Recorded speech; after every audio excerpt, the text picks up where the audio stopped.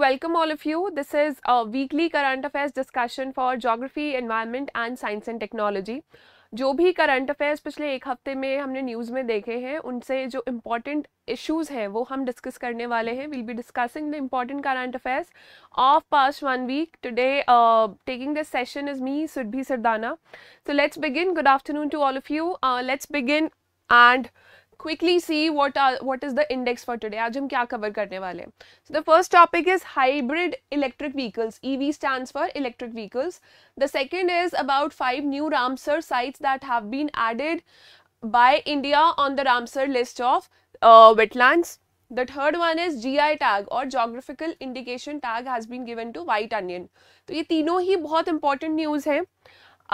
इनमें से एक टॉपिक जो कि हाइब्रिड इलेक्ट्रिक व्हीकल्स का है. The first topic about hybrid electric vehicles, it was in news and it will be taken as a question for Seize the Mains today. So Seize the Mains has been linked with our website. Seize the Mains is our daily answer writing initiative. So if you are watching this video either live या आप इसका recorded version देख रहे हैं, what you can do is click on the link in the description below after watching this video. It will take you to our website, that is Raj IAS Academy. वहाँ पर आपको एक question मिलेगा. You'll see this question and you can answer this question and our experts will give feedback to this question of yours, this answer of yours entirely free of cost. So today we'll be covering hybrid electric vehicles and hybrid electric vehicles से ही related question है. So what are the various types of electric vehicles? This is the first part. Highlight the steps taken by the government to promote electric vehicles in India and answer in 250 words. This is a highly expected question in UPSC and State Civil Services mains this year. So also अगर आपको confidence नहीं आ रहा है answer writing के लिए, if you're not confident about answer writing, what you can do is tomorrow, that is Thursday at 9 PM on our YouTube channel, Seize the Main का premiere होगा. Seize the Mains will be premiered and there I'll be taking the answer writing discussion. I'll be telling you how to answer this particular question. So let's begin with this session. What is the technology powering hybrid electric vehicles? So first of all, we need to understand what are the types of electric vehicles. That is our question.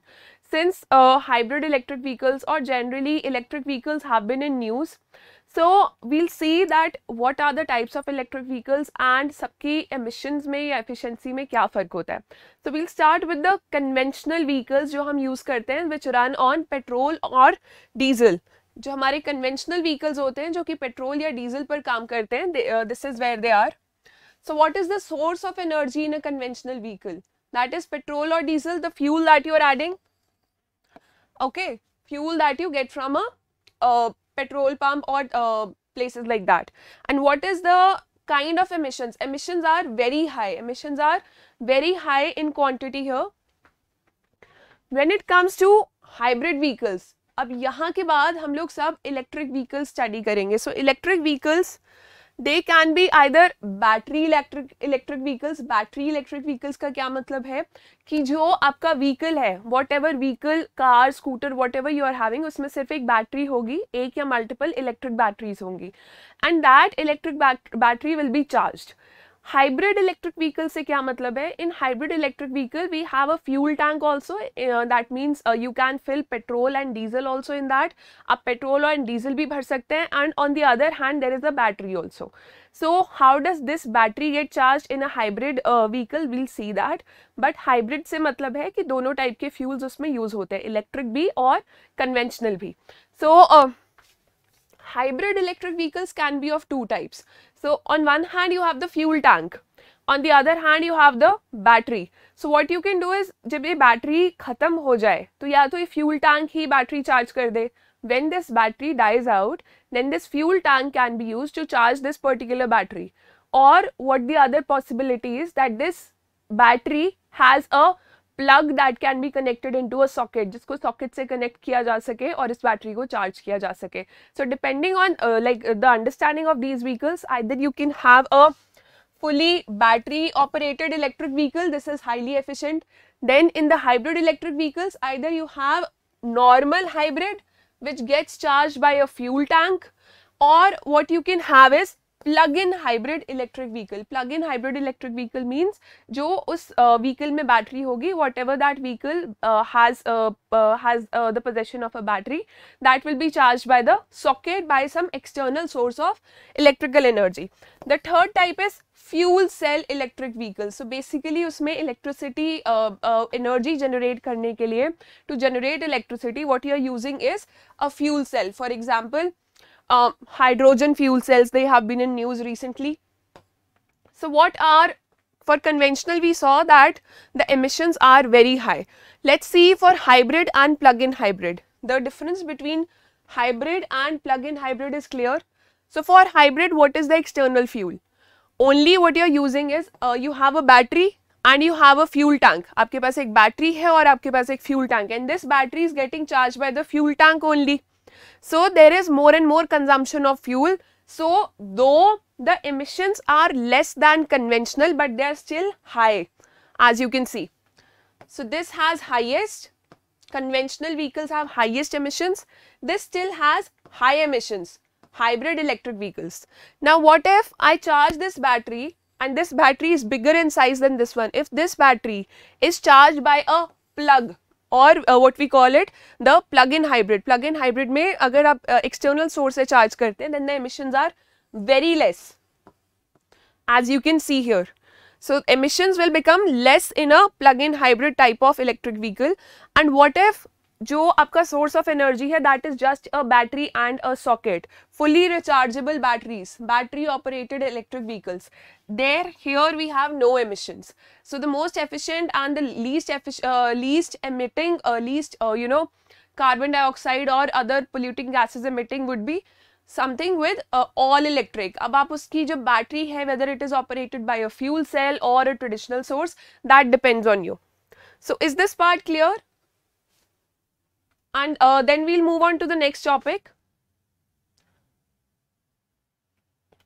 Okay, are there any audio issues? I'm getting a message about audio issues.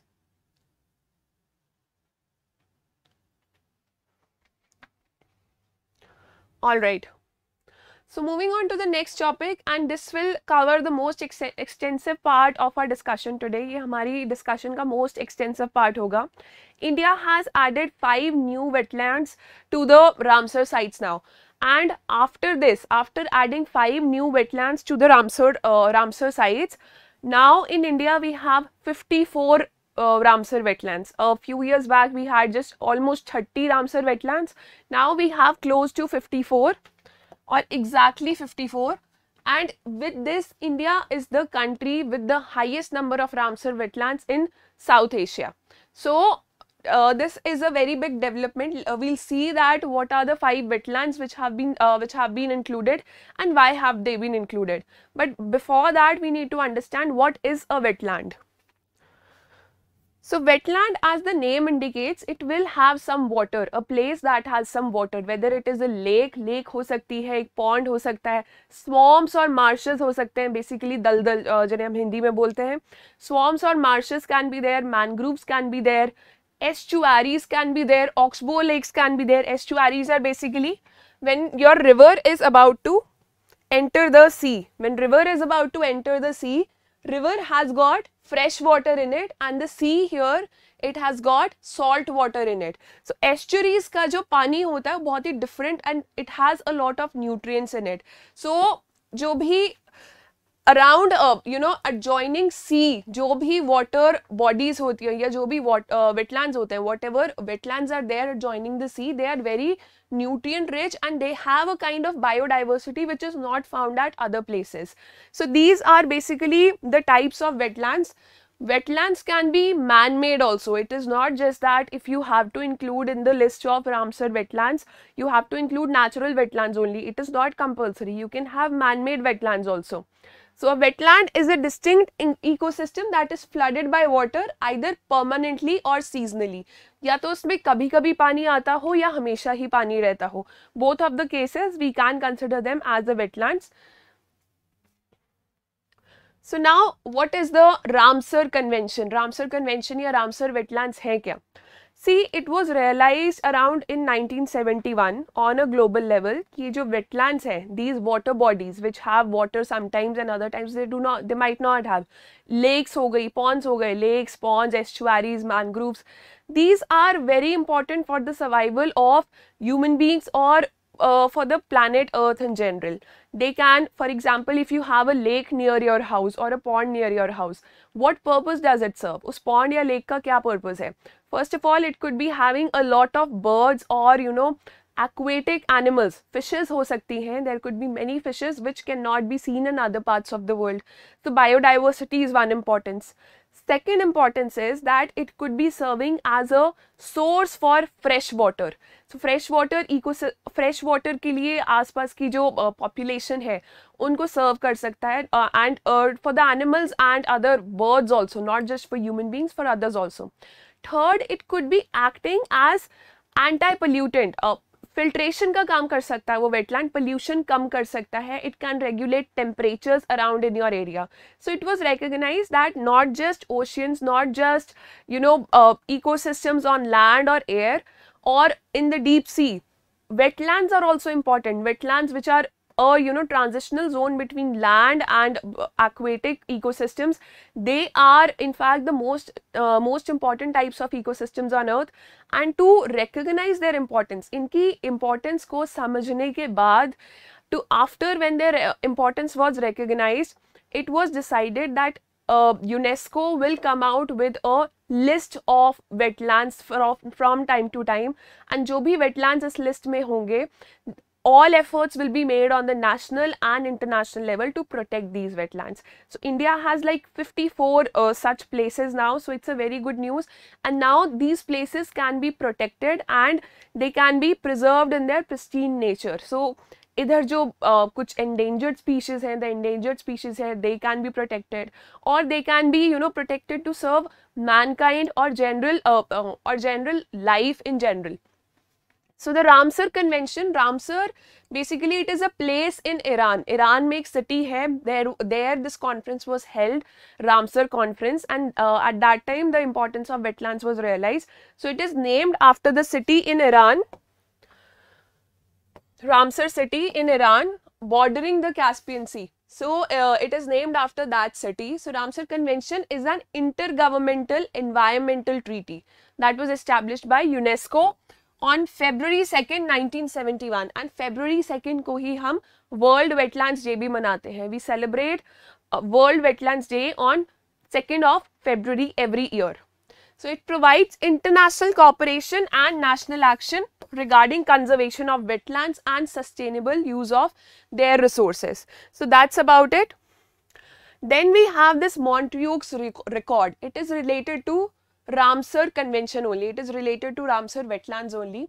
Montreux Record is basically, for example, if you have a list of Ramsar sites, if there are 100 Ramsar sites all over the world, let's take an example. So there must be some sites, कुछ sites ऐसी होंगी जिनको बहुत early protection की requirement है. For example, there must be some sites which have been जो अपनी pristine nature से बहुत दूर हट चुकी हैं, जो बहुत ज़्यादा destroy हो चुकी हैं. Some sites which have been destroyed very very abruptly, बहुत ही बुरे तरीके से destroy हो चुकी हैं, either due to man-made activities or natural activities. So to make their protection, to keep their protection on a priority basis, basically एक red list का काम करता है Montreux Record for the list of Ramsar sites. So whenever you see Montreux Record, it is related with wetlands. So how it is done, that they take the consent of the national party. For example, if India wants some wetland, if we want from India to be included on the Montreux list, so consent will be taken from India and all the parties of Ramsar Convention, and then it will be put on the list. And if after some time enough conservation efforts have been done, अगर उस जगह को protect कर लिया जाता है, तो Montreux list से उस जगह को हटा भी दिया जाता है. For example, we had Chilka Lake in Odisha, that was on this record, but later on it was removed. As of now, we have Keoladio National Park of Rajasthan and Loktak Lake in Manipur. Very important from prelims point of view. So these are the only two wetlands from India. Out of 54, we have only 2 wetlands which are on the Montreux record, which require urgent and immediate protection. So what are the Ramsar wetlands in India now? We have a total of 54 Ramsar wetlands in India, as I just told you. And currently, what were the first two Ramsar wetlands that were to be designated? 1981 mein Chilka Lake and Keoladeo National Park. These were the first two Ramsar sites. Now we have like additions going on every 6 months or every year, but the first two need to be remembered. The first two were Chilka Lake in Odisha and Keoladeo National Park in Rajasthan. So the new sites, this is the list of new sites. We'll be covering each of them in detail, so stay tuned. The first one is, 3 are from Tamil Nadu. 3 of the wetlands which have been added to the Ramsar list are from Tamil Nadu. The first one is Karikali Bird Sanctuary. The second one is Palli Karanai Marsh Reserve Forest. The third one is Pichavaram Mangrove Forest. The fourth one is in Mizoram, that is Pala Wetland, and the fifth one is in Shivpuri, Madhya Pradesh. It is called the Shakya Sagar Lake in Madhya Pradesh. So let's start by studying about these wetlands in detail. But first thing that I would like to tell you is that whenever you are preparing for your exam, आप अपने किसी भी exam के लिए prepare कर रहे हैं, don't go for notes that have been provided by the newspaper or some websites in general. If you are covering these current affairs, especially with regards to Ramsar wetland sites, so this is Ramsar Sites Information Service. This is a website. Directly go there, find out the wetlands from India, and here you will find the most detailed description, and that will be relevant from your exam point of view also. Sometimes what UPSC does is, they go to such authentic websites, they copy paste the statements and put them as questions in your prelims examination. So don't follow any other sources, just go to this website for any of the 54 sites that you are about to follow. Or the next solution is, go to the website of that particular state, जो भी tourism department है or the environment department of that state, that must be covering these particular sites in detail. So starting with the first one, that is in Tamil Nadu, Karikali Bird Sanctuary. As you can see in the picture here, there are a lot of birds. So that's why this is known as a bird sanctuary. Basically, इसको जो है एक दूसरा wetland है तमिल नाडु में, it is called the Vedanthangal Bird Sanctuary. इसके साथ study किया जाता है. Basically, at one place, at this particular bird sanctuary, what birds do is that is the nesting site. Vedanthangal Bird Sanctuary is the nesting site, and this is the foraging site for birds. So it has 2 tanks, and around 1988, these tanks were joined. These 2 water bodies were joined. Not these, but to make a Karikali Bird Sanctuary, 2 type की separate water bodies थी. They were joined. These 2 tanks were joined, and they were established as a bird sanctuary. So why is it important? Because बहुत सारी migratory birds आती है. Several migratory birds such as northern pintail, Gargani, common sandpiper were recorded from this site. So that is why it is important, because from the biodiversity point of view, it is essential to protect it. So this one was the first site. The second one is again from Tamil Nadu. It is the Palli Karanai Marsh Reserve Forest. As you can see in the picture, आप अगर picture में देख सकते हैं, एक city established है इसके shore line पर, और near this particular wetland a city has been established, and this is the city of Chennai. So if a wetland has been located near such a big city, then obviously there would be issues of pollution, overpopulation, and stress for fresh water on this particular wetland. So protecting this wetland was in news for the past like many years, for a decade or more, but now it has been added on the Ramsar list. So what you have to remember here is that it is a natural site. Again, from prelims point of view, you must note down that which one is a natural site and which one is a man-made site. So Palli Karanai wetland is a freshwater marsh in the city of Chennai, and it has many rare and endangered and threatened species. That's why protection is very important. What are the threats that this particular wetland has? Obviously, city के पास है, so indiscriminate dumping of toxic solid waste along the road, discharge of sewage, and construction of buildings, railway stations, roads, etc. So with this, the water evaporation rate has risen, and जो wetland का area है, that has also come down. That has also shrunken with time. So now, since this is on the Ramsar list, Now protection efforts will be very, will happen at a very quick pace, at a very fast pace, and now this wetland can be protected. The third one from Tamil Nadu is the Pichavaram mangrove forest. I'll zoom this picture.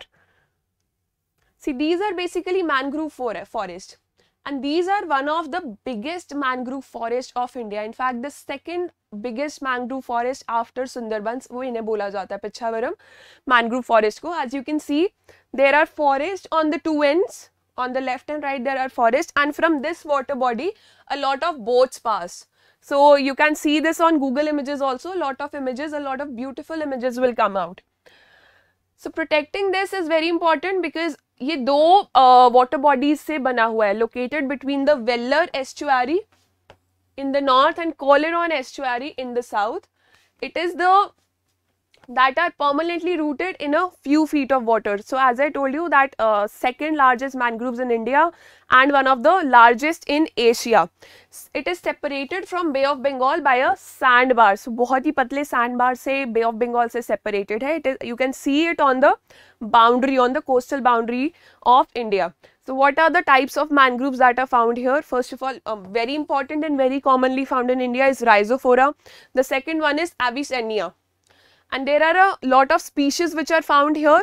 Mangrove forest already वो एक ऐसा ecosystem है. Mangroves is such a kind of ecosystem that whatever species or types of trees that you find in mangrove forest, you will not be able to find anywhere else. You will not be able to find them on proper land or in proper water. So it is a transitional ecosystem between salt water and proper land. So that's why remembering these species, sometimes questions have been asked कि ये जो species है, where can you find them? So are these species of mangroves, mangrove forest or natural forest or whatever.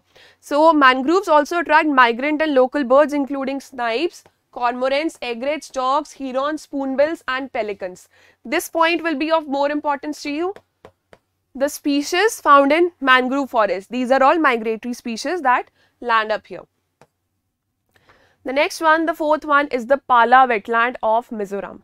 Pala wetland is basically Mizoram का सबसे बड़ा natural wetland है. It is the biggest natural wetland of Mizoram, and look here how beautiful it is.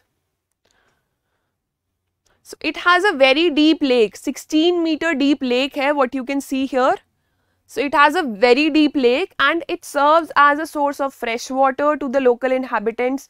एक local community है, the Mara community. So they regard it of like sacred मानते हैं इस जगह को. They regard ancient times से, it is since ancient times it is being considered sacred. So there is this Mara community that hails it, and as you can see again this boat is passing through the Pala wetland, so it is very much navigable. So important points here, largest natural wetland in the state of Mizoram, has a relatively deep lake which is over 16 meters deep on an average. There are low-lying marshy areas with which wetland provides excellent habitat for many herbivore species. The species found in this area are very important, and these species are important from your prelims point of view also. Separately in species को आपने cover करना है exam के लिए. The first one is the sambar deer. The second is wild pig, and the third is barking deer. Fourth is hoolock gibbon. This particular species is also found here. So the fifth thing that you have to remember is local Mara people. There is this community called of Mara people, and has a deep connection with their history. So again, as I told you, it is a major source of fresh water and fish for the villages at its fringe, and also the major source of irrigation water for wet rice cultivation. So not just for drinking but for agriculture, horticulture and other forms of agriculture. This particular wetland is very important, not just for scenic beauty but also it has got many applications. The last one that we will be studying today is the Shakya Sagar Lake, Shivpuri. So now Shivpuri is a very beautiful place somewhere in Madhya Pradesh. It has got 3 lakes and Shakya Sagar is one of them. So Shakya Sagar is important for the crocodiles, the magar crocodiles or the magarmach जिसे हम हिंदी में बोलते हैं, and these crocodiles they attract a lot of tourists here. So now this and this is a human made reservoir. Again another point to note, that this is a man-made reservoir on the outskirts of Shivpuri. So that's all you have to remember from these wetlands. Getting into too much detail is not important, just natural man-made would be enough.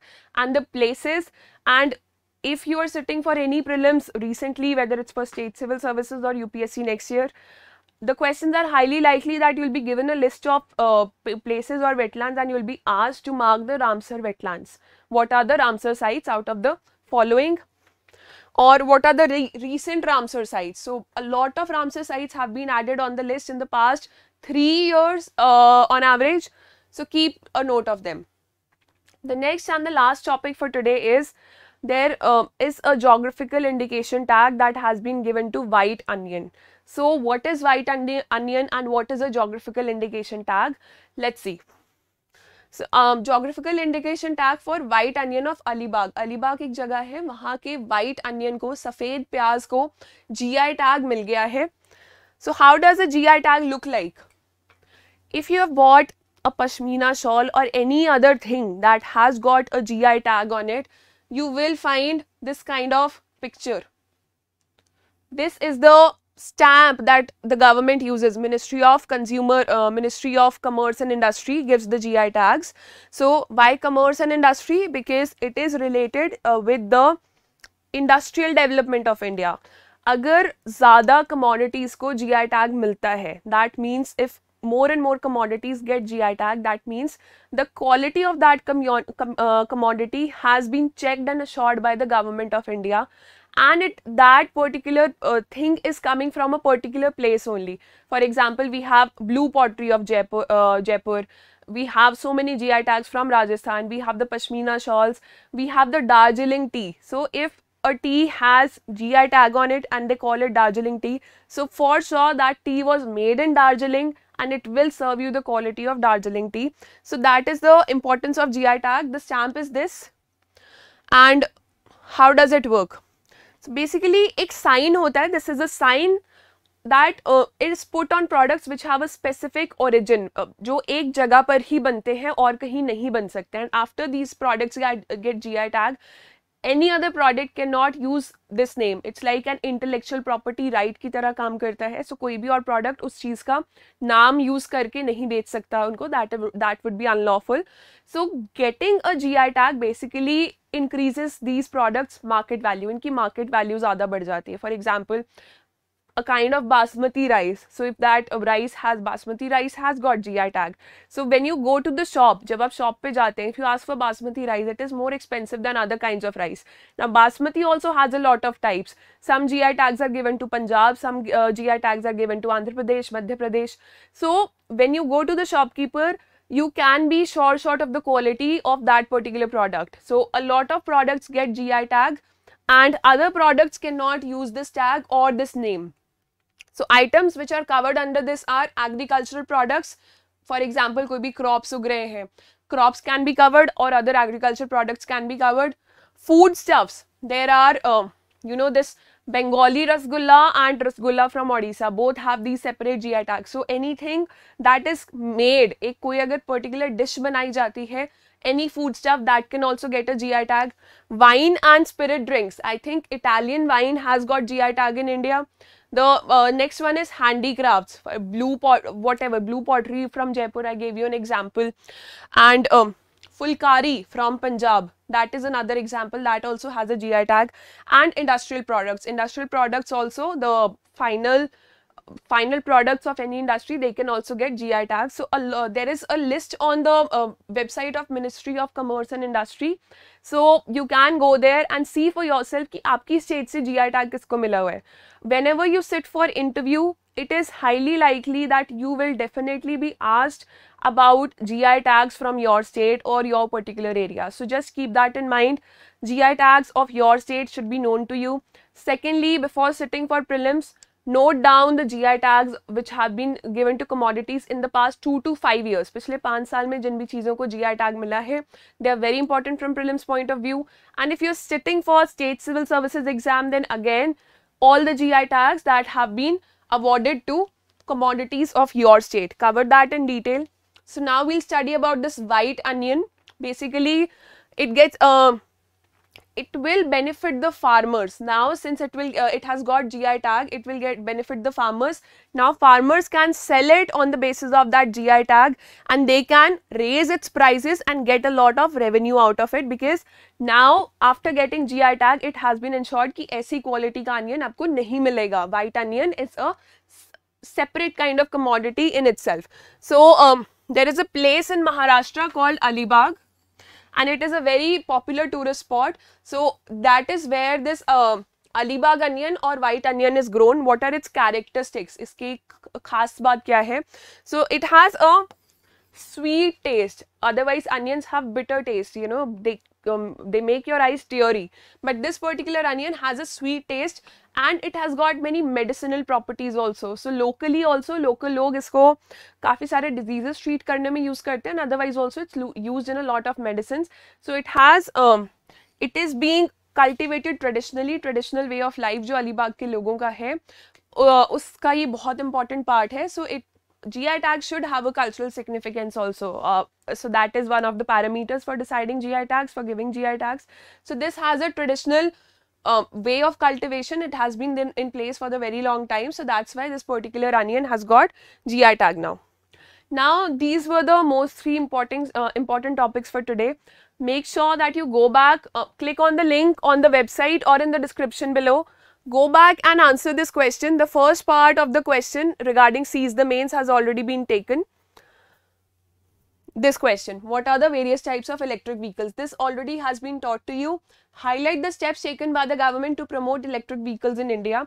So these articles about the steps that government has been taking or has taken. GST rate कम कर दिया गया है electric vehicles पर, or there was this FAME policy of government of India. Read about FAME policy and how government of India in the past 10 to 20 years has supported companies which manufacture electric vehicles. Electric vehicles manufacturing companies को कैसे government ने support किया है ताकि ज़्यादा electric vehicles produce हो सकें. We have this target to produce like 20 million or around that electric vehicles around 2030. 2030 तक हमारा एक target है, and to achieve that we need to have a lot of demand and supply. So that is the policy of the government. Read it, answer this question, put it on the website and get it evaluated entirely free of cost.